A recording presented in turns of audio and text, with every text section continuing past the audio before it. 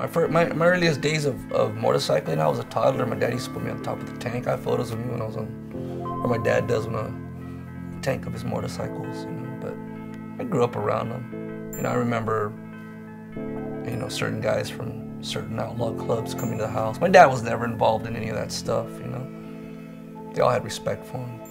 '92, I built my first bike for myself. You know, actually start to finish. Back in the 50s, you'll see early photos of Porky and his guys, you know. Chicano bikers were different because they dressed real suave, real clean cut. They weren't the grungy, I don't want to shower, you know. They were all creased down, Pendletons. You know, the whole thing was, of course, for the women, you know, but their whole stilo and their style was, you know, they spit shine their shoes, and they took care of what they had. The traditional biker that we perceive as the big bearded guy who didn't shower and greasy jeans, you know, and had this look, you know, and that wasn't the case in the East LA culture.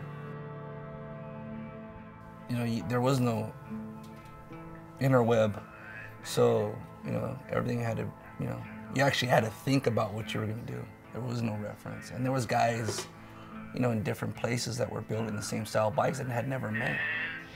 So I just thought it was more creative back in the days than it is now, because you can see something and copy it. And to me, that's not creativity.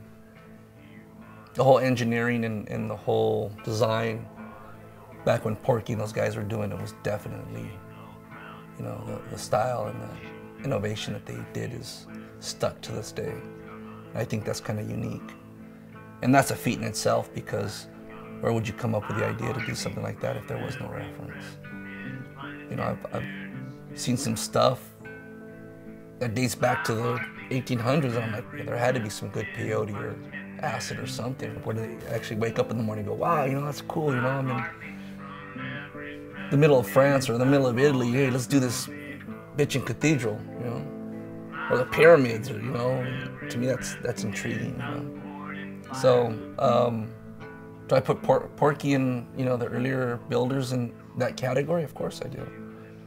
I'll put them alongside the guys that designed the fucking pyramids, because those guys were, you know, innovators in what they did.